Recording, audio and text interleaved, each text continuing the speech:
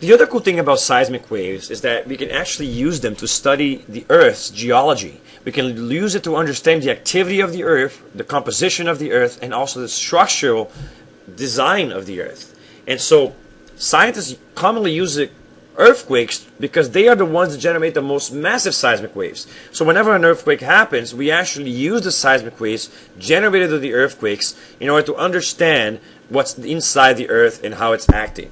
But before we talk about that, we have to review a little bit about the idea of reflection and refraction, because we're going to need it to understand how we use the seismic waves to learn the layers of the Earth. Remember that reflection is when any wave hits a medium, and part of the energy that hits that medium will bounce back from the medium from the direction where it came from, at an angle to the direction that it came from. Normally, of course, if you hit it dead on, you would get a reflection that's right back where it came from. But if you come in at an angle, you also get to get it out of it at an angle. Now, in addition to that, some of the energy will get absorbed, and some of the energy will simply go through the material. An example of that is refraction. Now, normally when a wave goes through a material that has a certain density or refraction index and goes into another material of a different refraction index or different density, it will change directions or speed. Now, if you are going straight ahead into the object, you will not see a change in direction, even though you will see a change in speed. But if you are going at an angle to the object, you will see both a change in speed and a change in direction.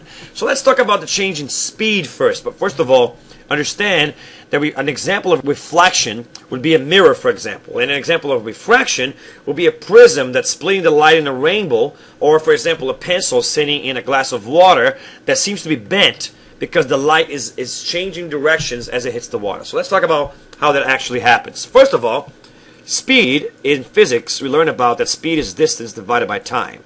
Now, when it comes in terms of a wave, you calculate the speed based on the wavelength of the wave divided by the frequency of the wave, or the distance between two crests or any two given points in the wave, and the time it takes for each two successive points to actually hit a certain space. That's the speed of a wave. Now you see, because of the laws of conservation of energy, when the wave goes from one place to another, it will not change its energy unless, of course, some of the energy is absorbed, right? Which actually does happen, by the way, but excluding that, if all the energy is supposed to be conserved and some of the energy is not going to be absorbed, then the wave shouldn't change its total amount of energy, which is determined by the wave's frequency. And so the frequency would stay the same. In other words, you would not alter the frequency of the wave because it has the same amount of energy as it came in, even as it travels from one medium to the other. But if the frequency does not change and the material is becoming denser, it's going to be easier or harder, depending on the type of wave you're talking about. If you're talking about something about a light wave that does not need something to go through, it does better in vacuum, and it will slow down when it hits something like the air, even more when it hits the water, even more when it hits something like solid. But if you're talking about something that needs a medium to travel, like a sound wave or a seismic wave, the denser the material is, or in other words, the more solid it is, the faster this wave is going to propagate. Just like we talked about the P wave and the seismic waves, for example, or like the fact that S waves can actually go through solids but not through liquids. So denser materials carry waves that need a medium faster than other waves. Why? Because they are actually going to increase the wavelength of the wave. In other words, it's going to be easier for the wave to move the material, and it's going to make it bigger, the wave. Now, if you are changing the wavelength without changing the frequency, you're changing the formula here. You're increasing the top while making the middle stay the same. What does that do? That's going to make the velocity go up. So denser materials for those kinds of waves would actually speed up the object, while materials which are less dense will slow down the object and so forth. Now, when that happens, basically what you're going to get is you're going to get the wave normally turns.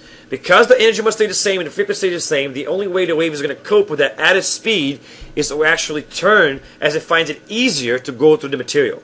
And that turn is what we recognize as the refraction pattern. Alright?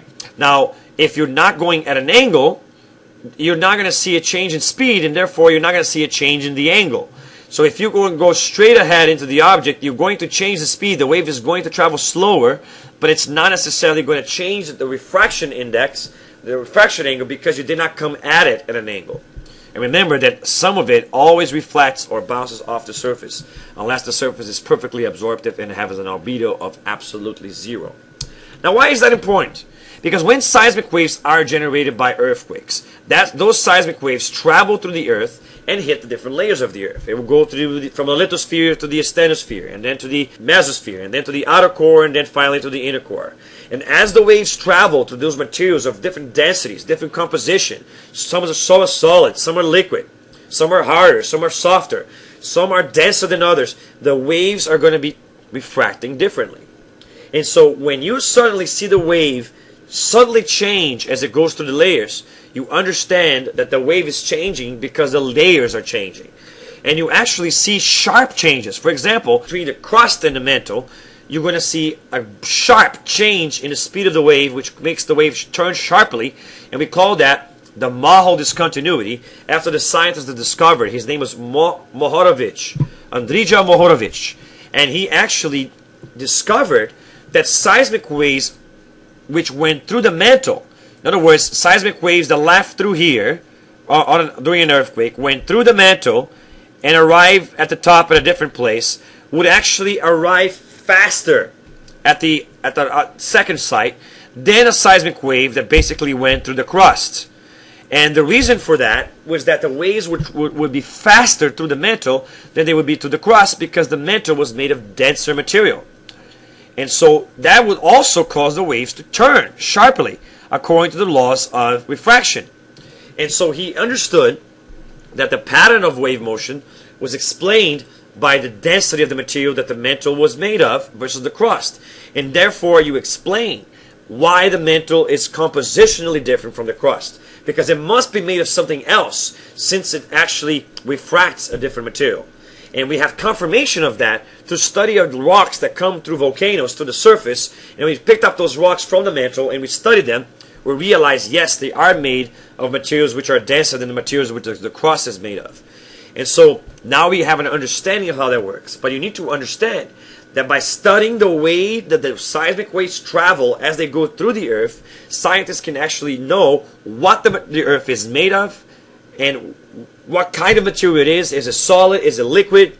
What's actually going on? And so seismic waves are what we use to study what the structure and composition of the earth is made of. So those videos we talked about, when we talked about the structures of the earth, that's how we know what they're made of. We also know how thick the layers are based on the reflection patterns. Because the time it will take, remember, some of the energy is always reflected unless the surface absolutely has 0 albedo. Which means once the waves hit those layers, some of the energy bounces back from the layers and goes towards the top.